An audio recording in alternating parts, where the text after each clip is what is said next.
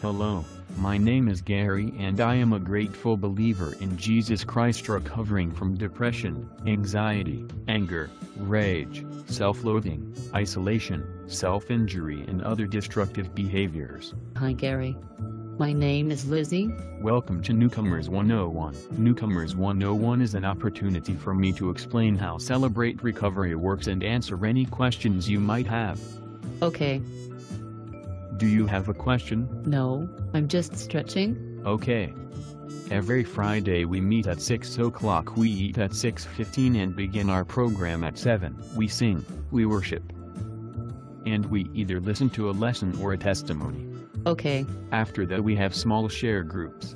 One group for women and one group for men. There are 5 guidelines for small share groups. They are: Number 1, keep your sharing focused and try to keep your sharing to 5 minutes or less. Number 2, there is no crosstalk. Number 3, we are here to support one another, not fix one another. Number 4, what is shared in the group stays in the group. Number 5, offensive language has no place in a Christ-centered recovery group. Everyone gets a chance to share whatever they feel like sharing, without interruption. If you do not wish to share anything, just say "I pass." In open share groups, the rest of us listen and might encourage the speaker by saying amen or nodding our heads, telling them we understand.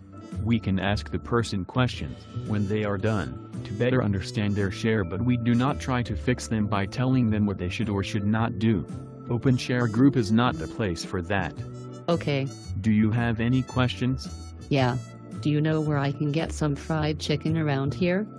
I've got a real hankering for fried chicken. KFC is a few miles down the road. Any other questions? No, that's all. But I'll be coming back next week.